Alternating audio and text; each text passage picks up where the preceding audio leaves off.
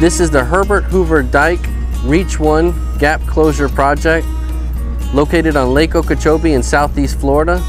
This project was awarded to TREVIICOS by the United States Army Corps of Engineers.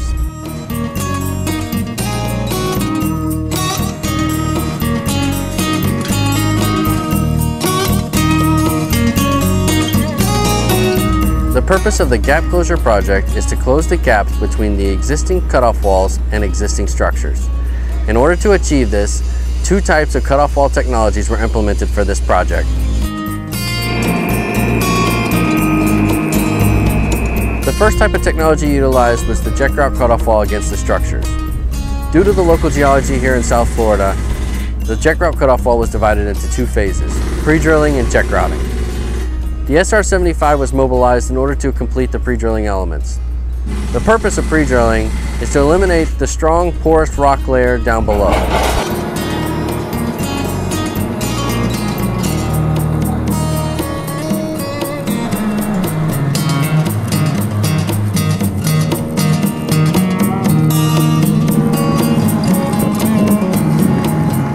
Upon completion of the pre-drilling elements, the SR-30 was mobilized to prepare for drilling and jet grouting.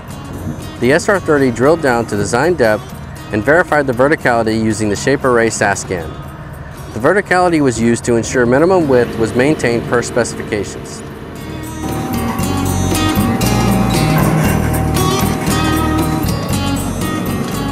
After verticality was verified, the operator would then proceed installing either elliptical or cylindrical jet grout elements.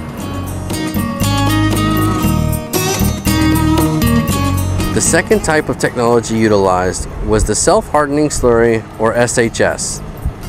The SHS was also divided into two phases. After the clamshell excavated down to the rock layer, the hydromill would then take its place to continue excavation down to design depth through the rock layer.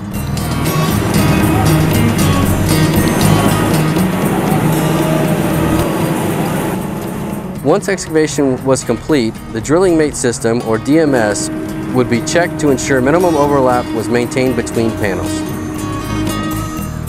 One of the main challenges presented by this project was the logistics between project sites.